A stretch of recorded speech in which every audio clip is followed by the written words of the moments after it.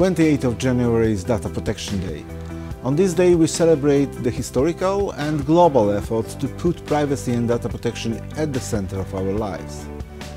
Data Protection Day is the opportunity to reflect on crucial past achievements, but today I will not look at the past. I would rather look at what is ahead of us in the years to come and beyond. There is an important need to get back to the roots of the right to privacy and data protection as fundamental rights and essential components of humans' innermost dignity.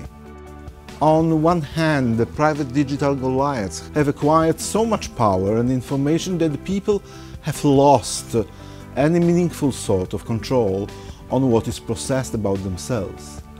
People are helpless in face of such asymmetry of power. On the other hand, public governments around the world engage in geopolitical confrontation, where privacy is either manipulated or anyway breached with the covert surveillance, such as Pegasus.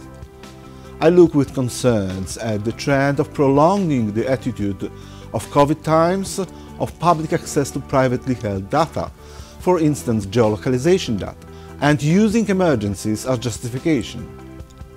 At the same time, public-private partnerships reach an unacceptable extreme when the enforcement powers are given to commercial entities.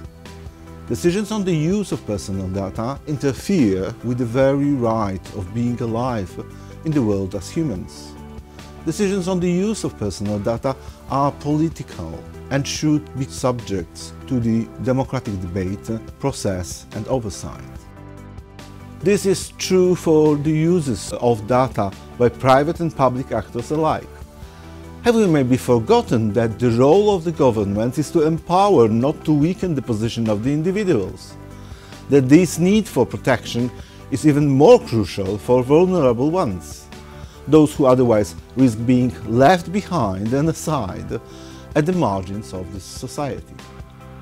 Privacy and data protections are foundations of democracy. Privacy and data protections are foundations of justice. They are foundations of fairness in respect to everyone, no one exempted. I'm proud that Europe is leading the way in regulating and shaping our future on important issues such as artificial intelligence, digital economy, political advertising and data spaces.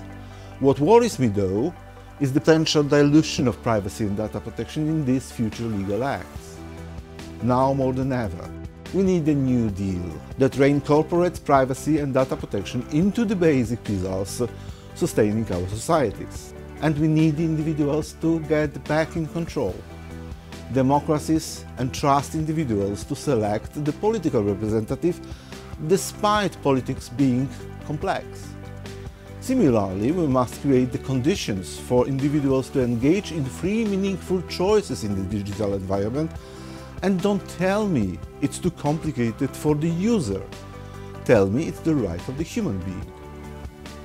We must visualize this original intent so to have privacy and data protection face the challenges of a society which cannot stop and shall go stronger. On Data Protection Day, I commit to making this my mission for the years to come.